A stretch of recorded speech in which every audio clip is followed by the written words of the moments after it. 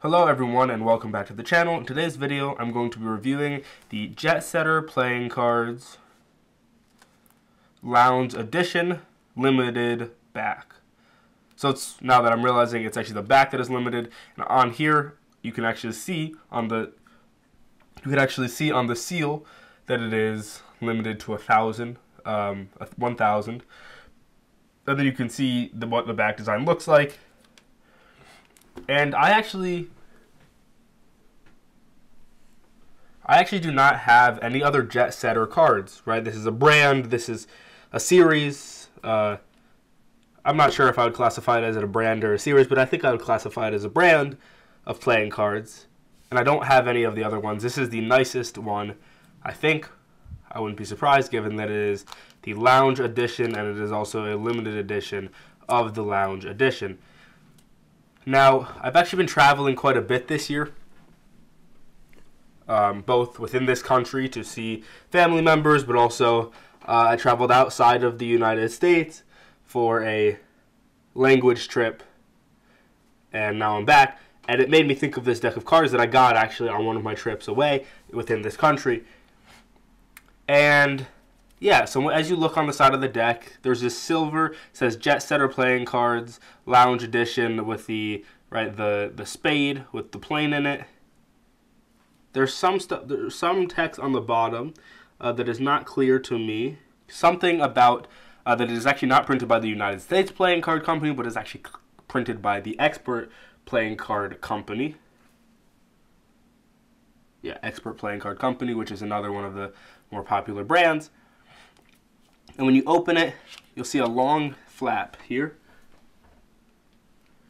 And on the inside it says, "Welcome to First Class," with again the logo with this metallic silver.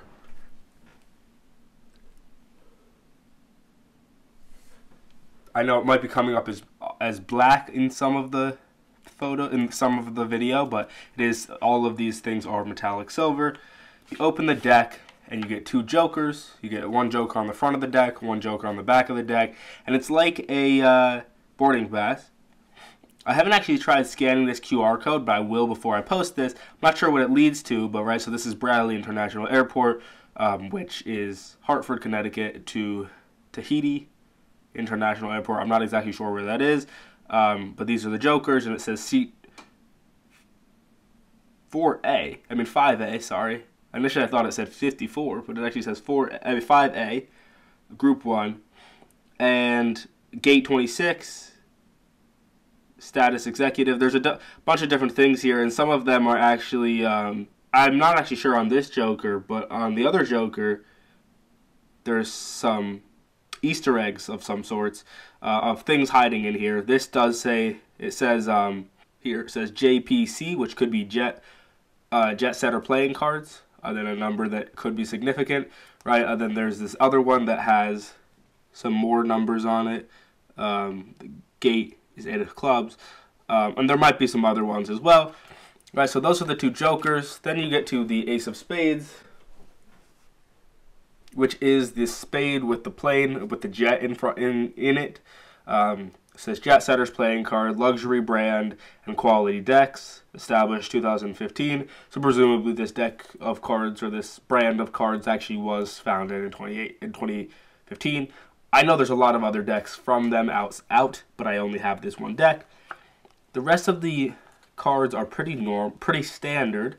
When you get to the court cards, you will see a different coloration, as there's this silver and this yellow for the spades. And when you get to the diamonds, there is a different coloration, as you'll see. It's more of a burgundy versus the red that is in a standard bicycle deck, as well as a larger pip, and that continues throughout here. And then when you get to the court cards, again, there is a different coloration here.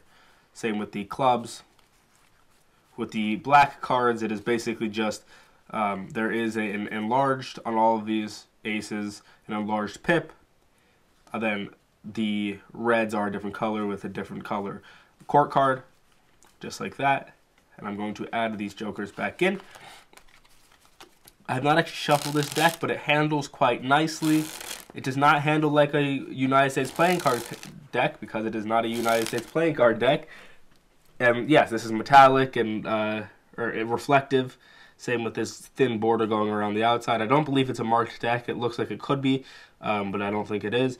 And this back design is this spade with the two jets on either side, mirroring each other, just like so.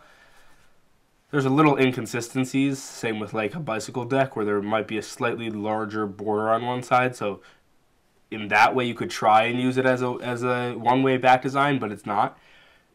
So then there's planes, and then so on the back design, it's a bunch of planes flying in either direction. Some flying diagonally to this corner, and some flying diagonally to this corner,